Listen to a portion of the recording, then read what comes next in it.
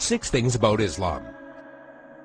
In the words of Swiss journalist and author Dr. Roger de Pasquier, the West, whether Christian or dechristianized, has never really known Islam. Ever since they watched it appear on the world stage, Christians never ceased to insult and slander it in order to find justification for waging war on it. It has been subjected to grotesque distortions, the traces of which still injure the European mind. Even today, there are many Westerners from whom Islam can be reduced to 3 ideas: fanaticism, fatalism, and polygamy.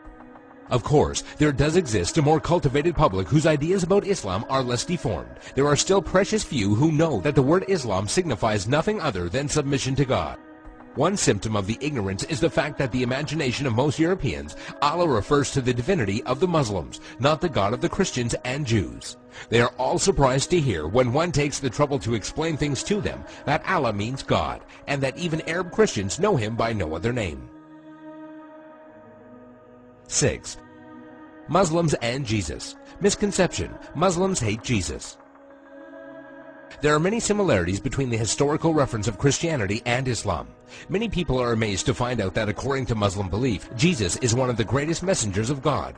One cannot be a Muslim without believing the virgin birth and the many miracles of Jesus Christ. Jesus is also mentioned in many verses of the Quran and is often used as an example of good virtue and character. However, the main difference between Christianity and Islam is that the Muslims do not believe that Jesus was God. 5. Islamic Jihad. Misconception: Jihad means to fight for the sake of God. The true Arabic meaning of the word jihad is struggle. However, in Islam, it is often used to describe the striving in the way of God. There are many forms of jihad, but most important ones are jihad al-nafs, jihad against oneself, jihad bil-lisan, jihad by being vocal, jihad bil-yad, jihad by using action, and jihad bis-sayf, jihad by using the sword. Each jihad is ranked differently, and it was reported that Muhammad returned from a battle and said, "We have returned from the lesser jihad, going into battle, to the greater jihad, the struggle of the soul." This means that a Muslim struggling against himself and his soul is more important than the jihad of going into war. Another misconception is that only when a person dies in war does that person become a martyr. This is, however, false, and it is believed that anyone doing anything for the sake of God and is killed becomes a martyr. A person who dies while performing pilgrimage in Mecca, a woman who dies while giving birth, or even someone who dies in a car crash while he was on his way to the mosque are all considered martyrs. 4. Muslim savages. Misconception: Muslims are savages and barbaric during war. Quite the contrary. When it comes to the conduct of war, there are 8 rules that every Muslim army must obey. 1. Do not commit treachery. 2. Do not deviate from the right path. 3. Do not mutilate dead bodies. 4. Do not kill children. 5. Do not kill women. 6. Do not kill aged men. 7. Do not harm or burn trees. 8. Do not destroy buildings. During the Crusades, when Saladin defeated the Franks, he honored the defeated Frankish army and supplied them with food. And during the Third Crusade, when Saladin's enemy King Richard fell sick, Saladin sent him a gift of fruits and horses. 3. Women's rights. Misconception: Women have no rights. The image of a woman wearing a veil from head to toe, a woman who gets unfair justice, or a woman who is not allowed to drive is an all too familiar notion when it comes to women treatment in Islam. And while there are Muslim countries in the world that do implement many harsh rulings against women, this should not be portrayed as Islamic law. Many of these countries have cultural differences that go against the teachings of Islam. It should be noted that during pre-Islam Arabia, women were used for fornication only and had no independence. The birth of a daughter in a family was considered humiliating, and the practice of female infanticide was uncontrolled. When Islam came back to being, verses in the Quran condemned the practice of female infanticide. Islam gave back many human rights to the women, and Muhammad was even reported saying that women are the twin halves of men. A Muslim woman is allowed to reject and accept any suitor for marriage and has the right to seek divorce. There is nothing in Islam that forbids a Muslim woman from exiting her house and is allowed to drive. Also, in regards to education, a woman is obligated to seek knowledge, and it is considered a sin if she refuses.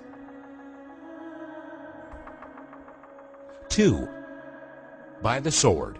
Misconception: Islam was spread by the sword.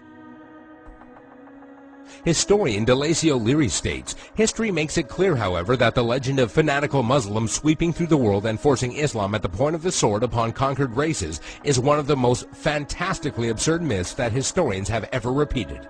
There is no record in history that shows people forced by sword point to convert to Islam. When Islam spread through countries, they would set up private churches and synagogues for the non-Muslims they were governing, and because of the good treatment they had received, they themselves would convert. If one considers the small number of Muslims who initially spread Islam to the West, all the way from Spain and Morocco into the East from India and China, one would realize that such a small group of people could not force others to be members of a religion against their will. It is also interesting to note that when the Mongols invaded and conquered large portions of the Islamic Empire, instead of destroying the religion, they adopted it."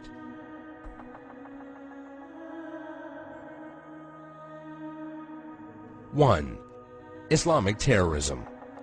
Misconception: Muslims are terrorists. This is by far the biggest misconception of Islam, given unfairly by stereotyping and the public image that the media gives. Has anyone else noticed how when a specific group of people attack another group of people, it is labeled as a hate crime, but when a Muslim opens fire on anybody, it is quickly regarded as terrorism?